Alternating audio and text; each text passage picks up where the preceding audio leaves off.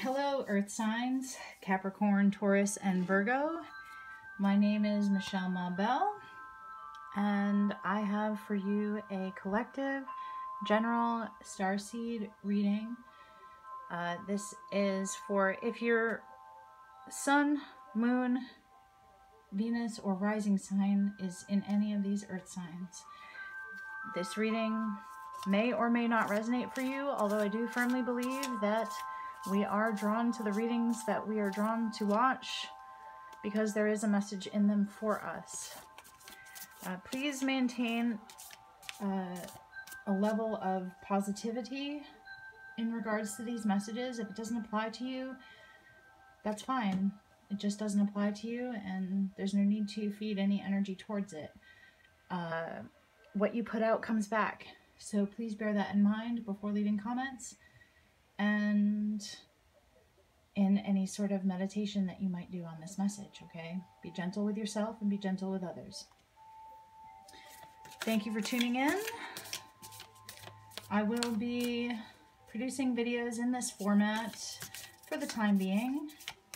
I also do a podcast. It's anchor.fm/mabel808.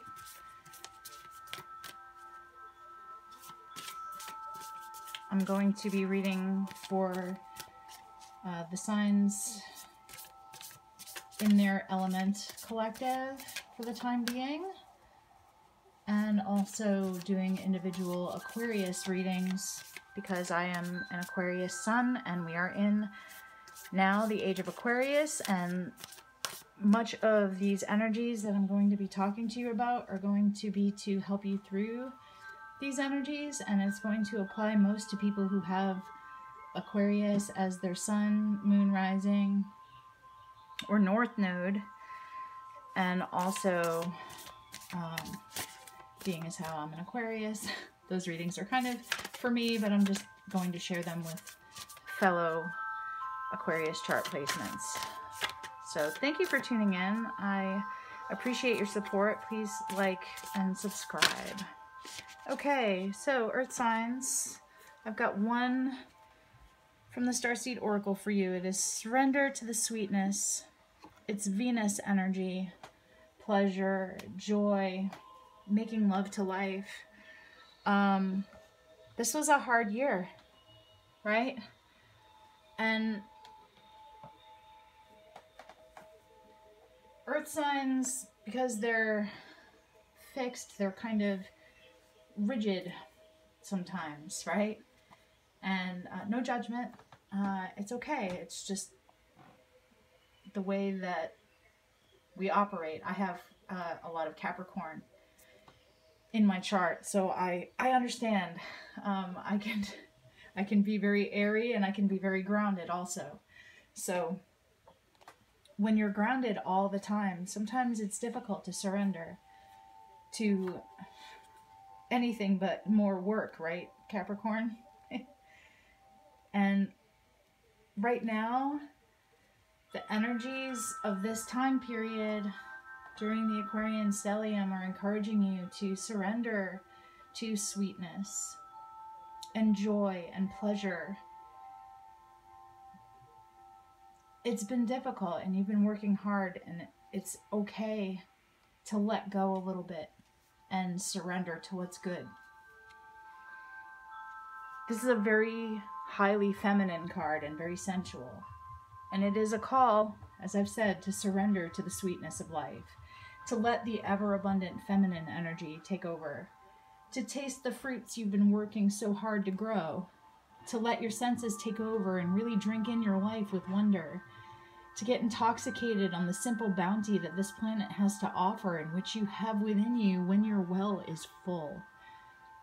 If your well has been feeling empty, this is the call to fill it up. The ancient Babylonians connected the feminine goddess Ishtar to the planet Venus, and in Roman mythology, Venus was the goddess of love and beauty. In our night sky, aside from the moon, Venus shines the brightest. Time is our most precious resource, and it's the greatest healer. If you've been all work and no play, this is a sign to take some time out, to reconnect with your lover, play with your children, and give yourself the luxury of time without an agenda. Many of us are so busy building our lives that we forget to enjoy them. We forget why we decided to build them in the first place. Disconnection from the sweetness causes more pain than we realize. So many of us walk into soulless buildings 5 days a week in the name of survival. We strive to build the life of our dreams, but drive ourselves to exhaustion. This card is wooing you back to the pleasures of being human, to focusing on what really matters and enjoying your incredible life. So ask yourself, how can you surrender to the sweetness of life? And what's one way you can enjoy your life a little more? I'm feeling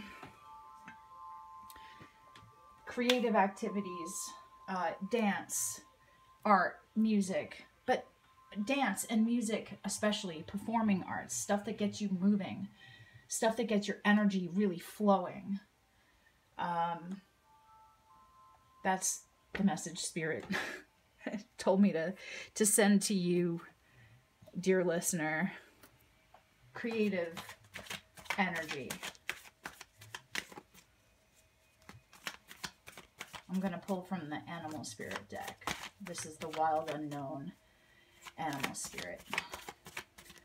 What message do the Animal Spirits have for Earth signs Capricorn, Taurus, and Virgo? Please show me clearly. We've got 3 here. Okay.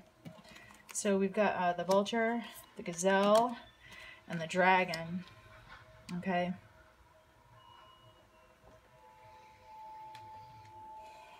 The vulture comes in and cleans up what's left of the old. Okay. And really, it's a purification energy. So right now what I'm feeling for you, Earth sign, is that you're cleaning up. You know it's time to step away from the old. Because look, that's the energy that you're moving towards, that dragon energy, and you're moving towards it fast, okay? But you have some cleaning up to do first. That vulture energy is going to clarify a lot for you, and it's going to allow you to move forward quickly. And it's very essential for the rebalance. Like, if you don't go through that process, if you don't clean up the old energies, you're not going to be able to surrender. So that's what you need to do to move forward quickly to that surrender energy. You need to clean up. You need to pick away the old and get rid of it, purify it to bring your energy back into balance.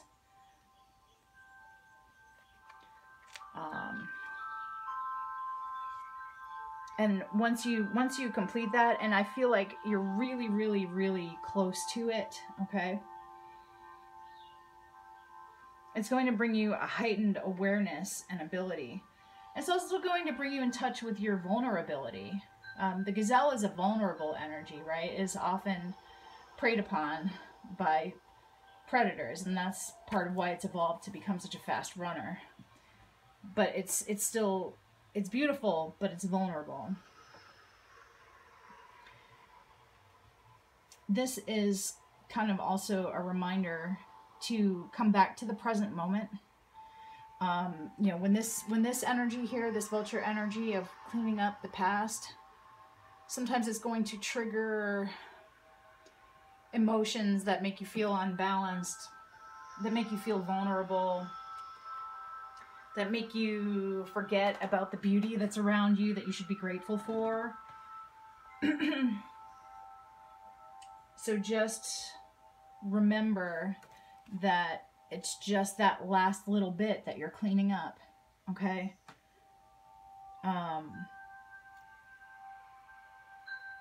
Those predators that were in the wild for you before aren't anymore. You're sweeping that all away. Come back to the present moment, okay? Because in the present moment, you're fine. You're doing great, and you're going to continue to do great, okay? And what's going to happen is you're going to see your most true self, okay?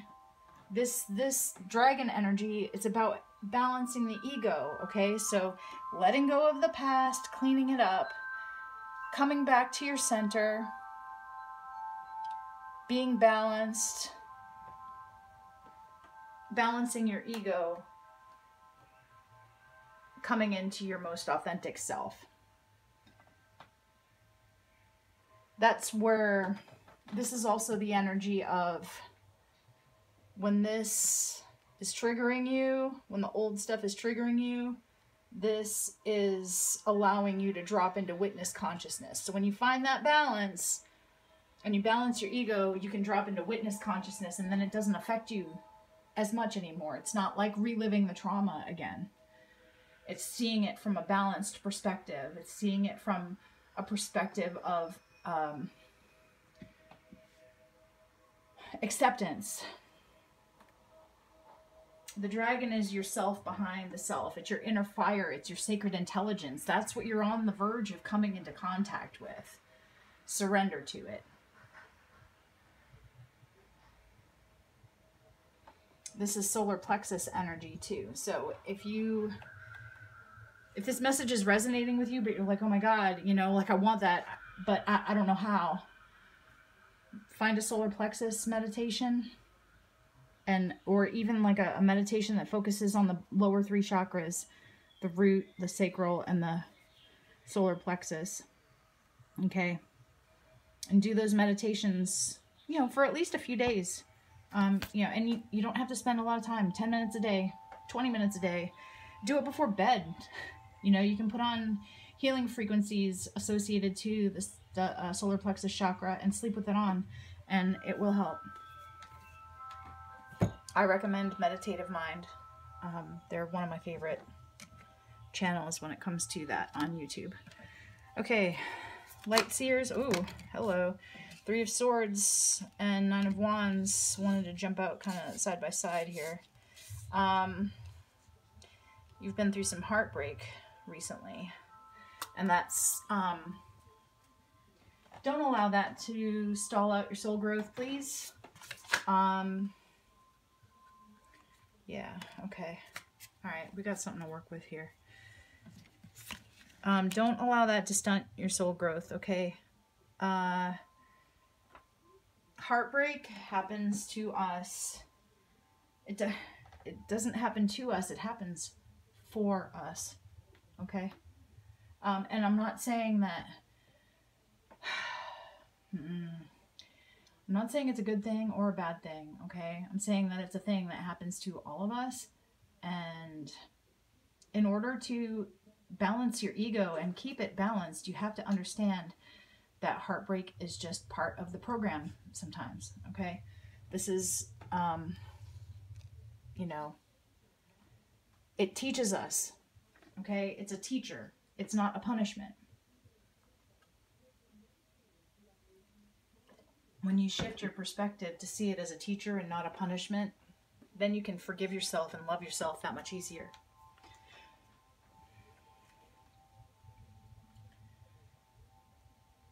Yeah, okay. So I was a little too focused on the 3 of Swords.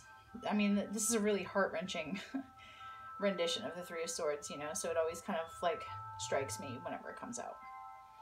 The 9 of Wands is about determination and resilience. And this is the final push, right? For you, Earth sign. Maybe you're tired of being closed off to love. Maybe you're like, hey, you know what? I actually have a lot of love to give, and I'm tired of it not being received well. I'm tired of it, you know, of it not being reciprocated. Whatever the case may be for you. This is that 9 of Wands energy is your resilience to go, you know what? I feel like there's a guarded energy here, especially with the 4 of Pentacles and the reverse King of Wands. Hang on just a moment. Yeah, you want to feel in flow with the universe, and you want to you want to accept your worth, right? And right now you don't maybe feel like you're all the way there yet. You're on the precipice of it. I feel like that King of Wands, like, when he's in the reverse, he's overly ambitious, and he needs to be compassionate for himself.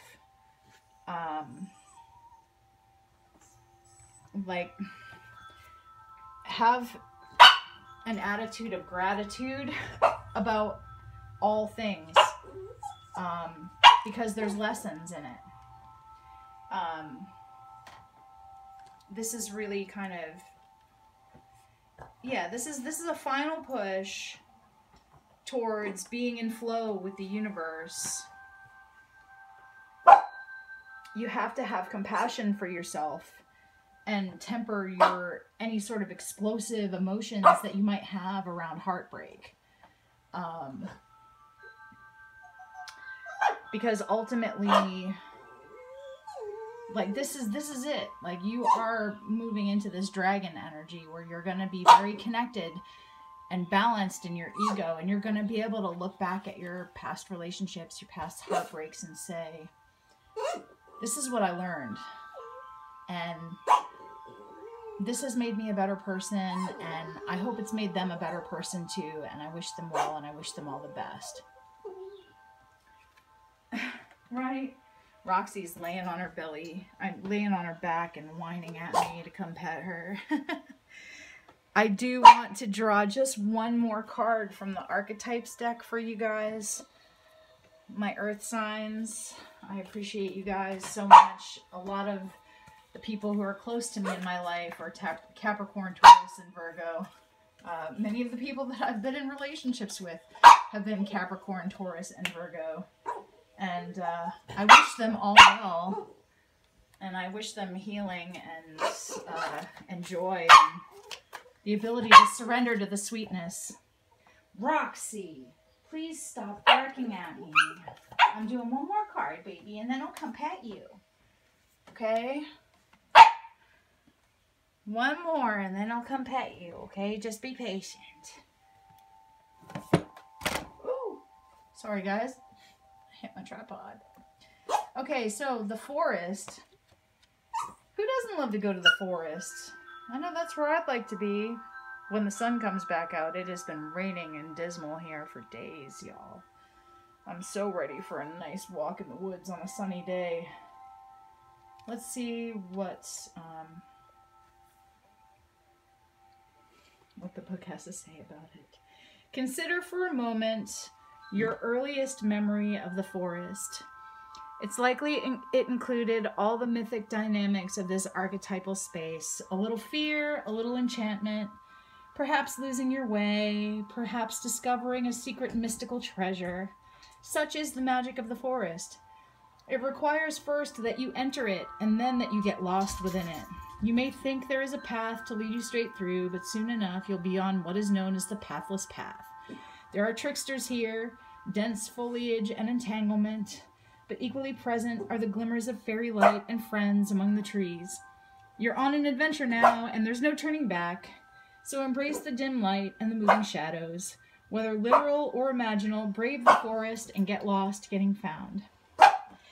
So, the recommendation here, Earth sign, is to get grounded in nature. Get over here and hush your face. That's a good girl. I'll pet your ears while I talk, okay? So yes, this is highly suggesting that these energies that you need to balance, it will, like, that opportunity is available to you if you go and ground in nature. If you haven't been, even just taking a walk around the block in your neighborhood is getting out, you know. Of course, it's optimal if you could go out into a actual forest and explore and spend some time out there in meditation and walking around and exploring. If you are unable to do that for whatever reason, you can do it through meditation also. I'm sure that there are forest walk guided meditations on YouTube or something of that nature. Or even just, you know, lay down in quiet contemplation and imagine yourself walking through a forest and think about what it smells like, what it feels like to have the wind on your skin and in your hair. What kind of wildlife might you run across? What kind of insects might you see? What kind of trees and plants are you seeing? You know, is there moss on the rocks? You know, just get yourself in that forest energy somehow. And when you do, you'll be able to find that crucial balance that you need, and that inner vulture can come in and sweep up the old so that you can embrace the new and learn from it, okay? So that's about it. I'm gonna go pay attention to my dog now. I wish you guys the best, and I'll be back soon with another reading for you. Please like, share, subscribe, support the channel. I am just starting out. I have been a long time reader, but I'm just kind of getting my feet wet with YouTube now. So take care, and I will talk to you soon.